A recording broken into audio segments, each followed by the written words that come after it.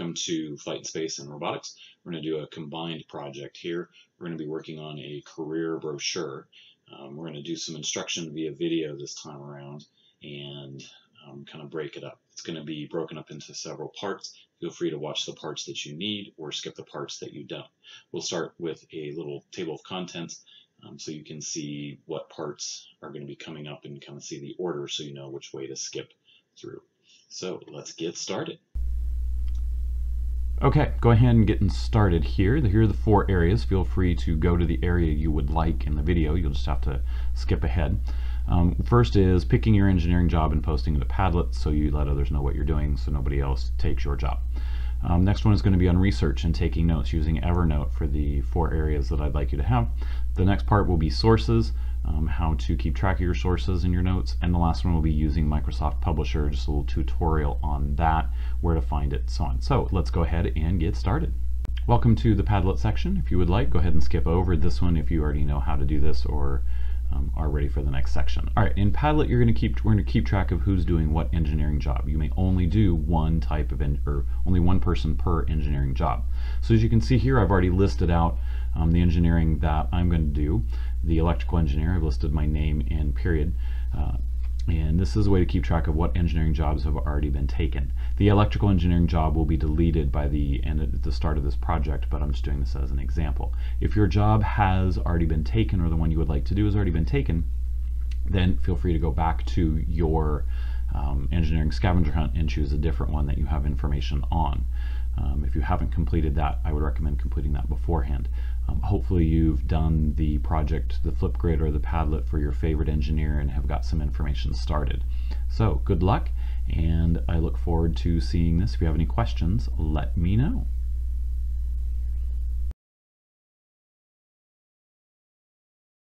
All right, now that we've completed the Padlet, let's move on to the research portion of things. So you can see here I'm already in OneNote. I've created a, I'm going to go ahead and, let's get into that. I'm not going to worry about minimizing that right now. All right, so you can go ahead and see I have created a page to keep track of my research.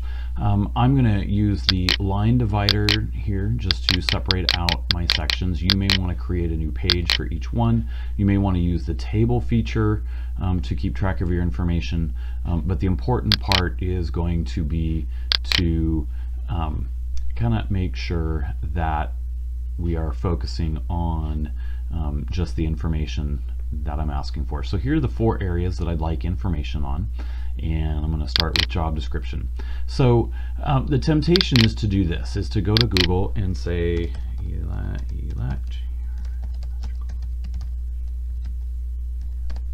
electrical engineer. See that I spelled it wrong? Yes, you can go ahead and laugh at me if you want. I don't care. All right, so in Wikipedia, you go here and say, oh, okay, here's what I need. Or to go here, here's what I need. So I'm going to go to Wikipedia. I'm okay with you using Wikipedia and going, okay, here's everything that I need. Electrical engineer, it talks to it about it, and going in and saying, okay, bammo, copy and paste, and there I go. So, but more importantly, let's take a look at what this says. Electrical engineering is a professional engineering discipline that generally deals with the study and application of electricity, electronics, and electromagnetism. The field first became an identifiable occupation in the latter half of the 19th century. This is more the history of electrical engineering. It does not go in depth here, but what I am going to say is electrical engineering is now subdivided into a wide range of categories. Now it talks a little bit more about electrical engineering. Electrical engineers typically hold a degree in electrical engineering. Well, wait a minute here. This talks a little bit about the education that I need. So I'm going to cut that, and I'm going to come down here to education training, and I'm going to hold on to that. But I'm also going to say, I want to say, where did I get that? Well, I got it from here. So I'm going to copy, and I'm going to paste, and I'm just going to say here, and I'm going to use brackets to say Control V, there's my source. Okay, so that's going to be important later on. So I've got that. Work in a wide range of industries and skills, right? But again, none of this really has to do with what the job description is. So I'm going to go ahead and get rid of this here, and let's get rid of that, and get rid of, whoa, and you can see I really got, you know what, I'm going to do this the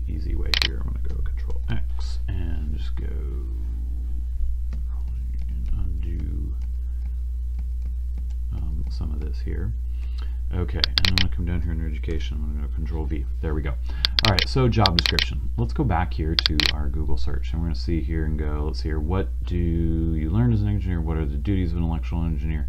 That might be closer to different type of engineers. Let's see here. What does an electrical engineer do?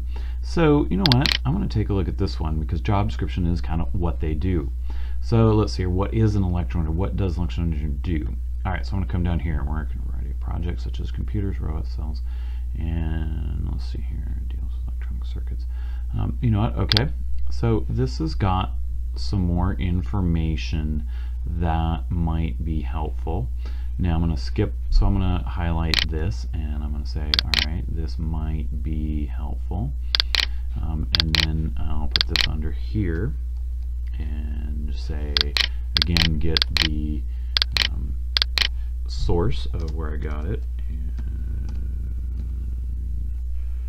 let's just say, whoops, that didn't do what I wanted to do here. Oh, Control V, and then Shift, and then bracket. All right, so there's one bit of information that I've got there. So now I'm going to go down to another one. I always like to go and find a couple of sources here. So let's see here, that's one here, engineering jobs Glassdoor. So let's see here. Oh no, this one's here. Looking for this talks about job description. Oh, job description. Here's what I'm looking for: lead new product development. Okay, that makes absolutely no sense to me.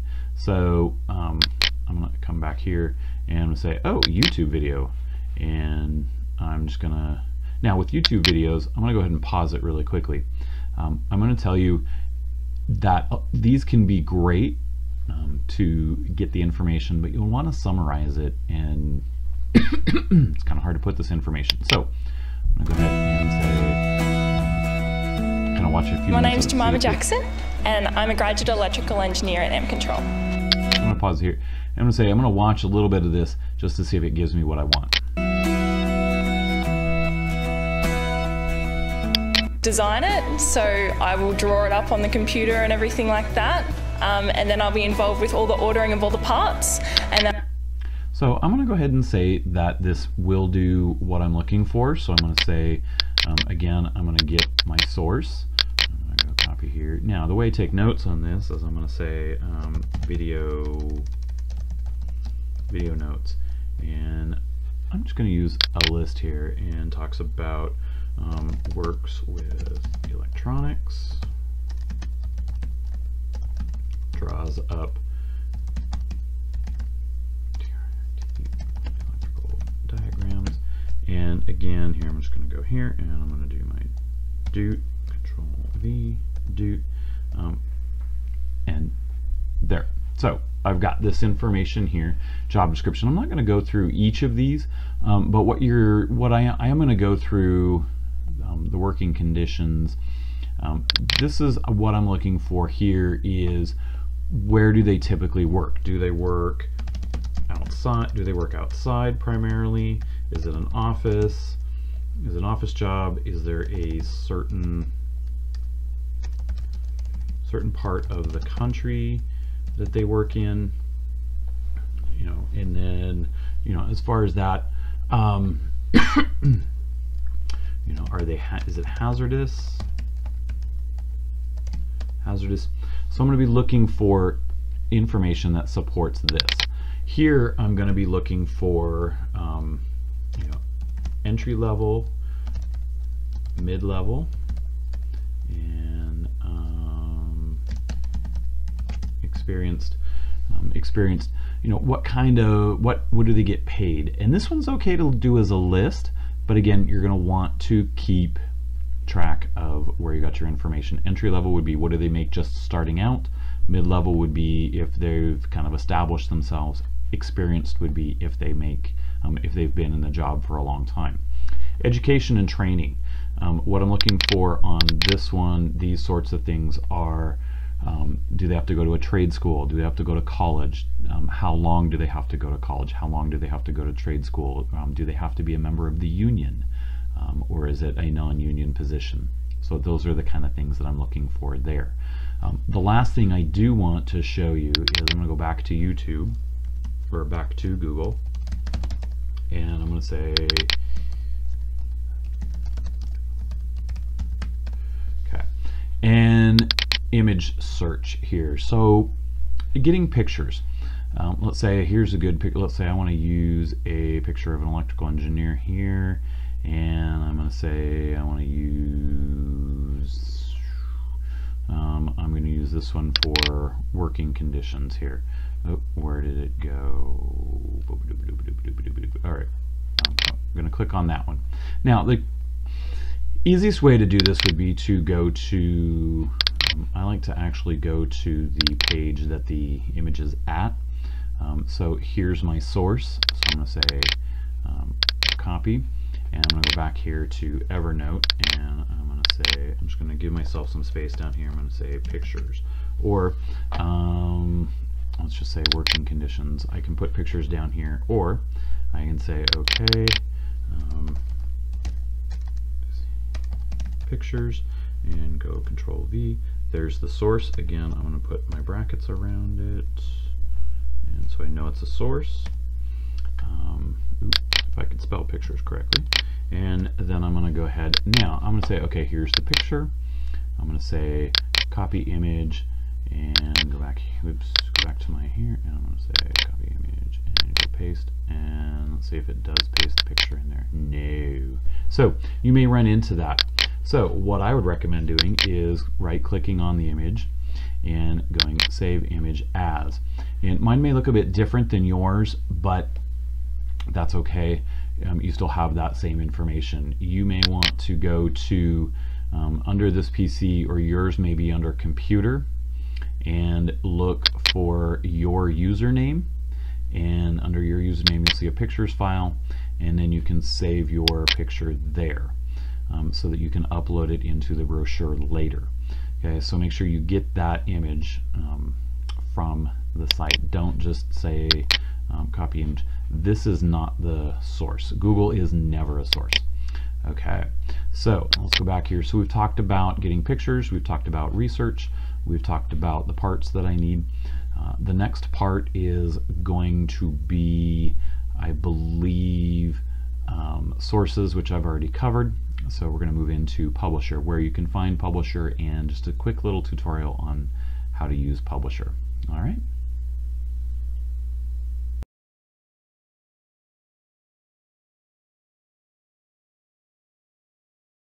Hello, welcome to the last section, Publisher. I know that last one was a little bit long, but hopefully I got the information that you needed.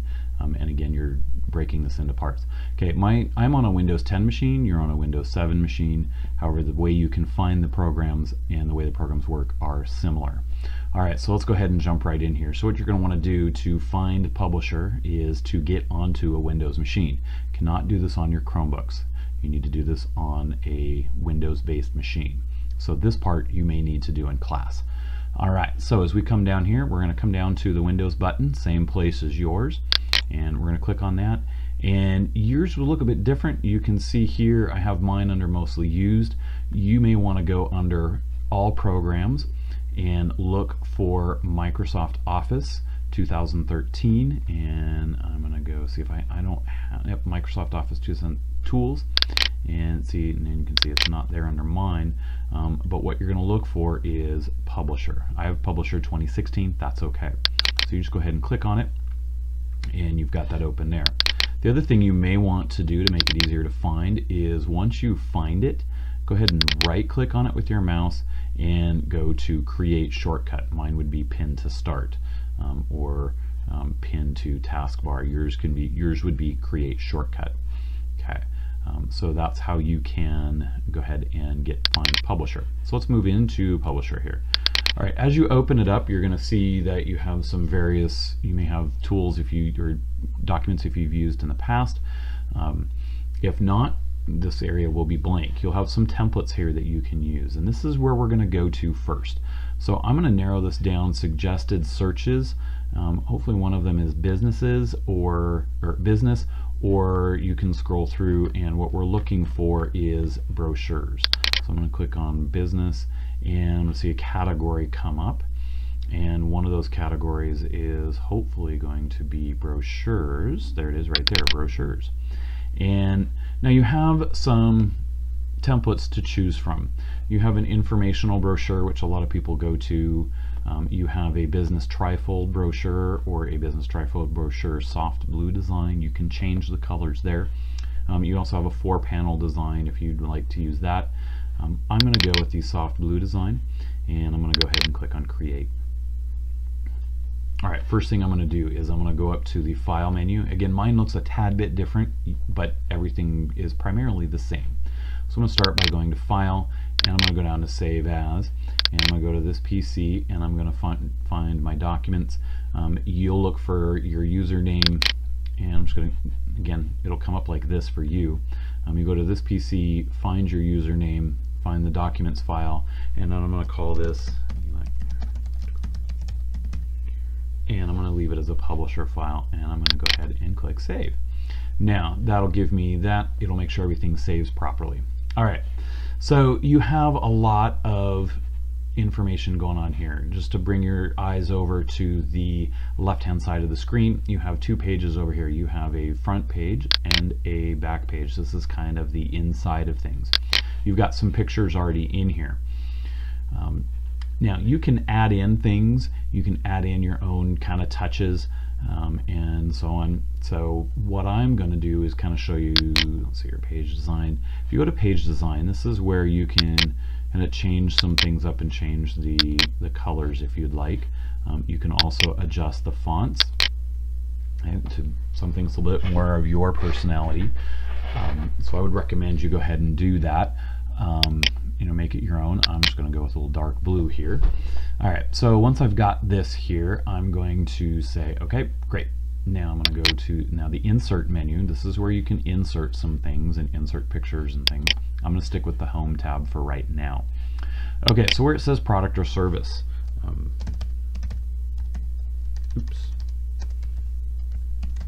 electrical,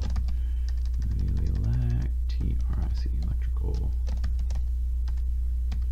engineer. All right, and I'm going to say, you know what, that's neat and all that, but I want to jazz that up a little bit. So I'm going to go ahead and cut that, and then I'm going to come back to my page design, or no, I'm going to come back to insert, and I'm going to go over here to word art, and I'm going to say, you know what, I like that. I think that looks cool. So I'm going to just paste my text in there, and I'm going to say bammo. And now you'll see it moves it in here, and I'm just going to drag this, and I'm going to make this a little bit smaller. Maybe make it a little bit taller, kind of fit that into the panel, and maybe I want to click on the yellow thing here and kind of stretch it or zigzag it here, and I'm going to say, well, you know, that really doesn't read well, so let's go back here and go to change shape, and let's see here, oh, there we go, nice little wavy here, and I can control the waviness of things. You know what, that looks a lot better. I like that. I want to insert a picture. Well, I can go to pictures, I can go to the insert, and I'm going to go to the picture area, and this is where I have my pictures here. I can, you know, take me straight to my pictures folder. I'm going to click in there, I'm going to insert it. You're going to see, yep, I know, it's a little bit big. We'll pop that and we'll resize it like so, and get that on there. There's my title. And you know what, I want to add a little frame to it. That might be cool. So I'm going to expand that a little bit and say, ooh, circular frames. I like circular frames. And I'm just going to shrink that down a little bit, and there we go. Now down here, I don't really want this logo thing, so I'm just going to click on the line there and go delete. And now you will want to put your name. Oops.